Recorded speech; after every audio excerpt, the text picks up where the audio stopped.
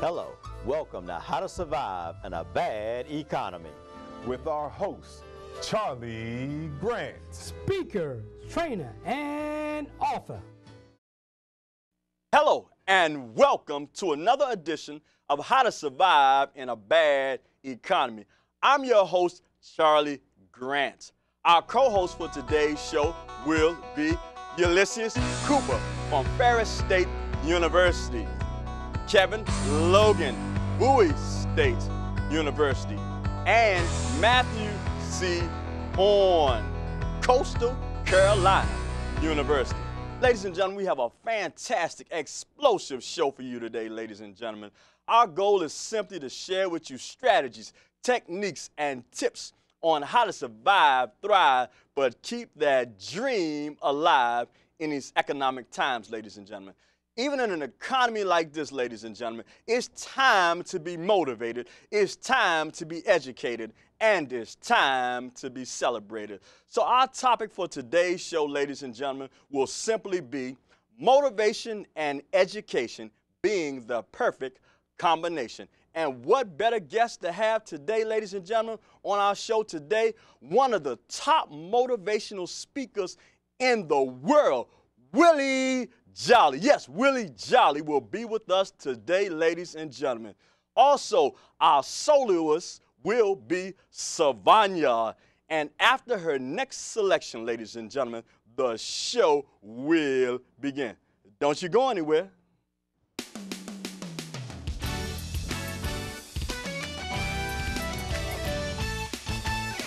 Spirit and in truth, O Lord, in spirit and in truth. I will worship you, O Lord, in spirit and in truth. Spirit and in truth, O Lord, in spirit and in truth. I will praise your name, spirit and in truth. I will praise your name in spirit and in truth. You can put your hands together out there. I'm gonna worship you in spirit and in truth. Oh yes, I will. Yes, I will. Oh, listen, singing unto the Lord with a new song. He has done marvelous things, the victory he's won. Make a joyful noise unto the Lord in all the earth and rejoice. Spirits, I'm gonna worship you in spirit and in truth. Oh yes, I will. Oh yes, I will. Oh yes, with a grateful heart I'll enter into your gates. In your courts I'll bless and praise your holy name. You are so faithful and you are true, and that's why I will forever worship you. Oh, I will worship you in spirit and in truth. Oh yeah, yeah. I will. Oh yes, I will. You seek who will kneel and worship you, and those who will give to you all the honor. Why? Because you deserve it, Lord. Take glory, dominion, and power be unto you. Glory, dominion, and power be unto you. Hey!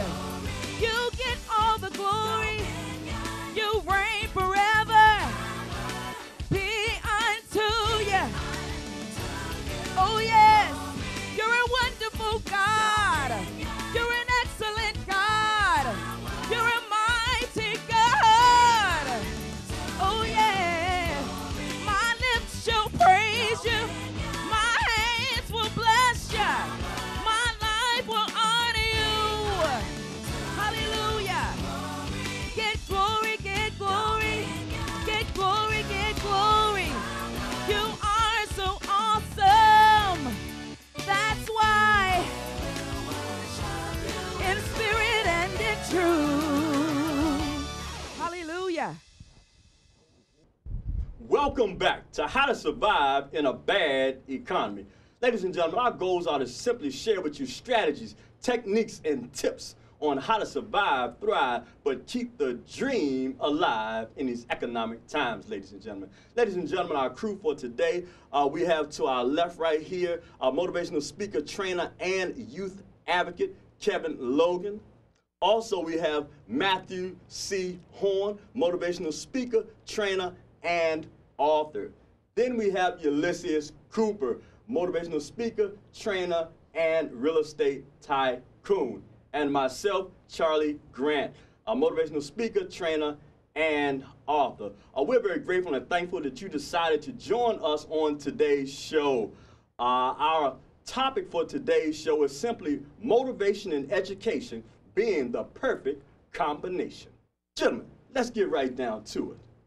Kevin, why is motivation and education a perfect combination in economic times such as these? Well, I think you've got the opportunity to take two words, motivation, which is putting things in motion, and education, which is to learn, and bring them together to really create something dynamic for yourself that you can go out and use. You know, it's been said that we already have everything inside of us to make it.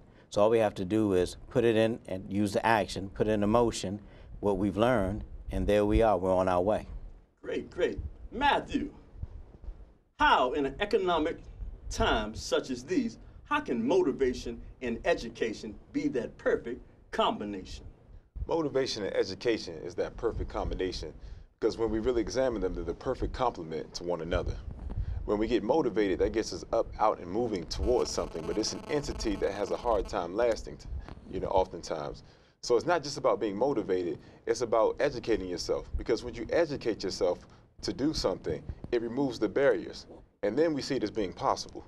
It's human nature to only put our energy into things that we believe are possible. So we get motivated to get started, but we get educated to make it to the finish line. Great, great, great. Ulysses, why in economic times such as these, as people are losing houses, cars are being repossessed, jobs are being lost, the stock market still is going down, very volatile, how can motivation and education be a perfect combination? Well, Charlie, you know today's appearance is your yesterday lifestyle experience. All right. See, you have to be motivated to keep that habit of educating yourself. So that's why it's the perfect combination. Fantastic, fantastic. Ladies and gentlemen, talking about motivation and education being the perfect combination in economic times like these. That's why we have today, ladies and gentlemen, a very, very, very special guest, ladies and gentlemen. It gives me great pleasure, ladies and gentlemen, to introduce to this gentleman. He's a giant of a man, ladies and gentlemen. He's been called the most powerful speaker, singer, and author combination in the world. In 1999, he was known and ranked as the top 5 speakers in the world, along with people such as Margaret Thatcher, Colin Powell, as well as Nelson Mandela. In 2005, he was inducted into the Speakers Hall of Fame. Even Success magazine stated him being the king of comebacks, ladies and gentlemen. Ladies and gentlemen, he's a mover and a shaker. He's a motivator. He's a team player.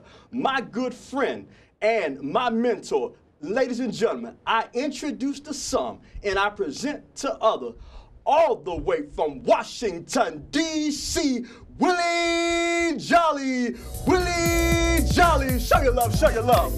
All right, all right.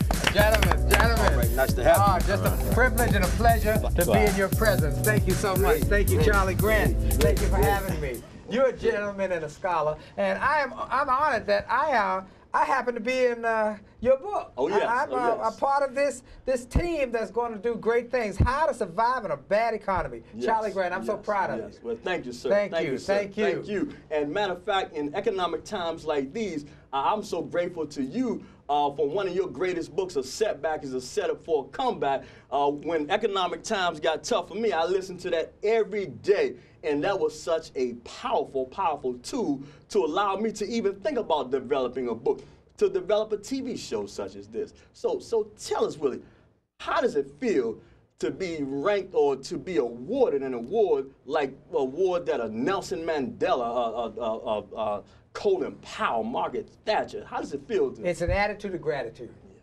I'm grateful for the opportunity to be able to do what I do. And I'm grateful for the opportunity to have an impact on people.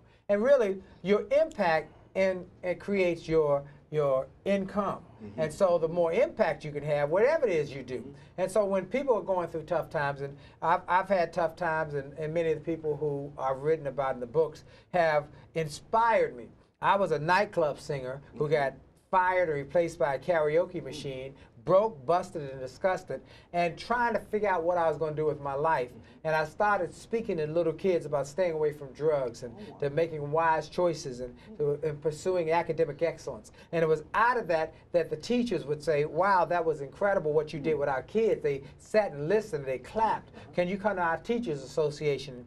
And I said, well, I guess I could. And I'd go in and speak at the Teachers Association, and someone there would say, can you come to my church? And I go to their church, and someone in the congregation would say, can you come to my company? Wow. And it continued to grow. And then, as you know, Les Brown heard about the fact that I mixed music and motivation, and he invited me to be on tour with him and his wife at that time, Gladys Knight, which would allow me to get national exposure. Wow. And then I got a little radio show, and the radio show got popular and got syndicated, and now you can hear it in Washington on WHUR every day, which led to Channel 9 every day at 6:30 every morning and CBS television, and then XM radios on the weekend on Channel 169 on Saturdays from 2 to 4, and it just exploded. And then a book publisher heard about the radio show, listened in, and called and said, I love that message. Have you ever thought about writing a book?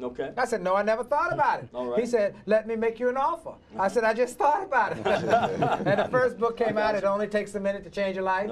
Became a bestseller, now over 500,000 copies worldwide. Wow. Then the second book, A Setback is a Setup for a Comeback, which Bishop Jakes and Joel Osteen and all the preachers have been preaching and have made it into a big bestseller. And then Chicken Soup for the Christian Soul came out, where I'm featured on the front cover with Joyce Meyer. And then my newest book, Turn Your Setbacks into Greenbacks. Oh, yeah. How to get through the tough times. I like that. 7 secrets for going up and down times. So music, I got my youth videos and music, and that all happened because I had a setback. And that I learned the power and impact can impact your income. So I'm saying to people who might have lost their homes, lost their jobs, lost their cars, lost their houses, lost their life savings, don't throw in the towel. That's right, that's right. Get a mindset that I'm going to grow my skill set. I'm going to grow. And I love what the gentleman said about the fact that it's about education and motivation. One without the other is incomplete. That's right. You know, to be a motivational speaker and just give a lot of rah-rah is fine, but it's incomplete. Right. You have to have motivation with practical steps, because people need to know how to get there. And so what I've learned over the years is that